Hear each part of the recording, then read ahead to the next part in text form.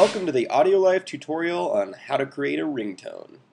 So once you've logged in, go ahead and click Create Ringtone, and you're going to browse and choose Awesome Rockers Ringtone 1. Okay, click OK. Song name, it's going to be Lions Roar Ring. Say Add, and it's going to go ahead and upload the file.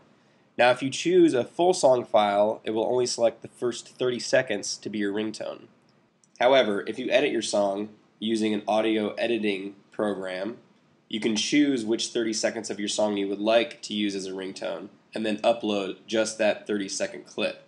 For example, you might just want to choose the hook or the chorus of your song as opposed to the first 30 seconds of the song. And once that's uploaded, go to this screen, and again you'll have the option to change the song name. It shows you the set ringtone price for cell phone downloads is $2.49, which you get 50 cents of, and that's fixed. If you want to make the ringtone available as a download from the store as well, then you can click yes here.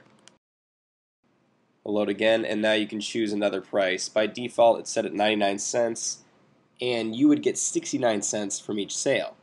You can change the price if you like, and whatever additional fee you charge, you get to keep the additional money.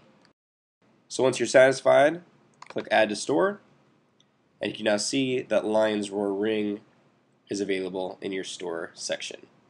And so that's how you create a ringtone using Audiolife.